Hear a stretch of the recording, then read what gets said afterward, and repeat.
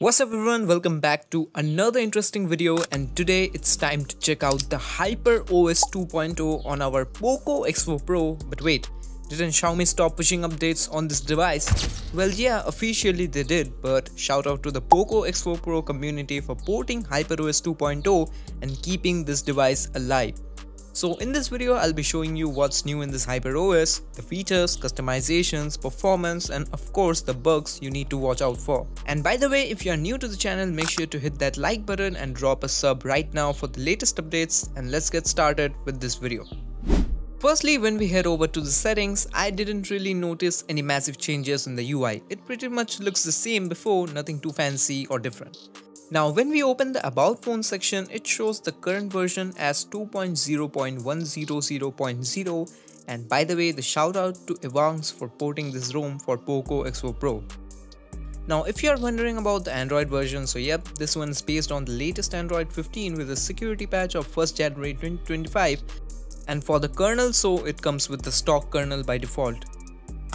Now if we look at the home screen, it comes with the Poco launcher, so starting with the home settings, as usual you get a couple of transition effects, and when you tap on the more option, it opens another menu with a couple of extra features like you can tweak things like animation speed, and by the way you get this new feature called the app finder, or more likely an ad finder. Like when I enable it and move into my home screen and swipe down from the left side, you can search the apps from here, but you also get free ads.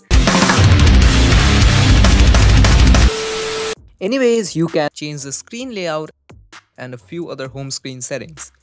And by the way, you also get an option to customize the system navigation. Like right now I have set it to gesture mode, and yeah, you can also change the app preview style in the recent menu from here. Now when you scroll on the left side of your home screen, you get this app vault, or honestly more likely an ad vault with more and more ads.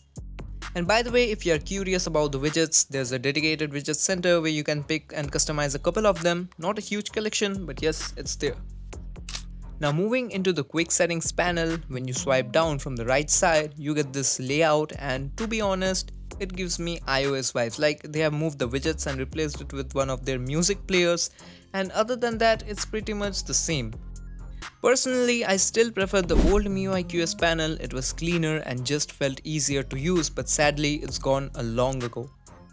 Now coming to the lock screen features, so yes, the depth wallpaper is here. Like right now I've got this one set, but there are a couple of other designs available too. For example, if I select this one, I can easily change the wallpaper even from my local directory, and it will automatically detect the depth object in the image, which is actually pretty cool. Not just that, you can also play around with the font effects, like changing the font color for both the hour and minutes, and you have got a few wallpaper effects to choose from as well. And if you want to disable the depth effect, there's a simple toggle. Just tap on the depth option and it turns it off. So yes, even though it's iOS inspired, I gotta say that it's actually fun to mess around, and yes, I found it pretty cool. Now if I talk about the settings, specifically under the lock screen section, you can set up your fingerprint, face lock and screen lock from here, and yes, everything seems to work fine without any issues. Moving on to the always on display, well, it's kind of misleading because it's not really always on. It only shows for like 10 seconds before the screen goes off, and it's been a long time since Xiaomi hasn't fixed this. But still, you get a couple of always on display styles to choose from, and you can even select a local image to display, which is nice. Now coming to the display features, so there's this advanced texture option which adds a better visual experience to the system UI, and yes, it definitely works, but you might face a lag while using it. Anyways, you can also change the refresh rate from this menu, and when you tap on the font option, it takes you to the theme store where you will find a variety of font styles, and you can apply whatever you like.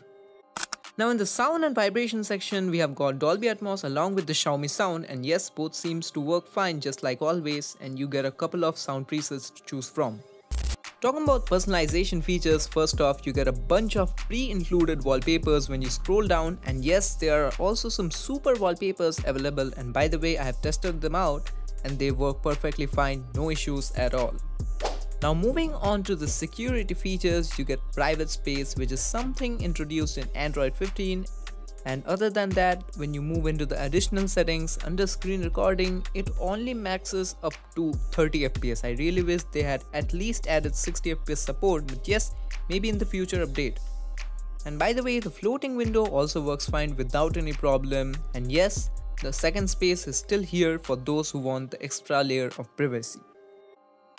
Now talking about the pre-installed app, so you get the stock camera, and yes, it works perfectly fine, no issues with it.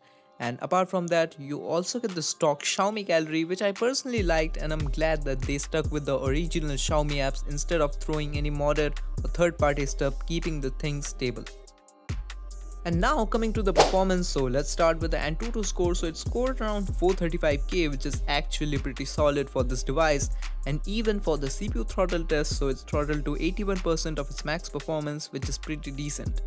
And yes, for those asking about BGMI or PUBG Mobile, by default you get Ultra settings unlocked, but I went ahead and flashed the FPS unlocker module so as to get the Ultra Extreme settings.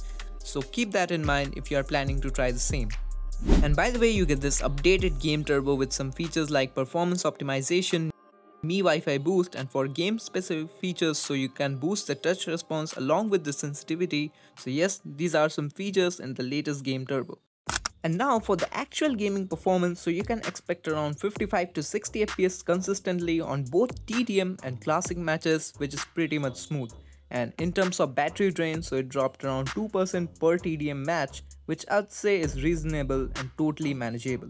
So yep, that's it for the performance part, no major complaints right here. And now coming to the bugs, so in my usage I faced just a few minor UI bugs, nothing too serious, but yeah, the main bug is the USB file transfer or MTP issue with the PC. But I heard that the devs have found a fix, so hopefully that gets patched in the future updates. And by the way, if you are wondering about the play integrity status, so it only passes basic integrity, but don't worry, I have already made a video on fixing that, so make sure to check it out from the I button. So yeah, here comes the conclusion. If you still enjoy stock ROMs, this is honestly a great choice. It's clean, has great battery backup, and overall feels pretty stable for daily usage. And as for the flashing instructions, so everything is listed clearly in the description below, so make sure to check it out if you want to try it for your Poco X4 Pro. So if you enjoyed this video, make sure to hit the like button, subscribe for more awesome contents, and drop a comment telling me what you want to cover me in the next one. So that's it for today. So goodbye and take care.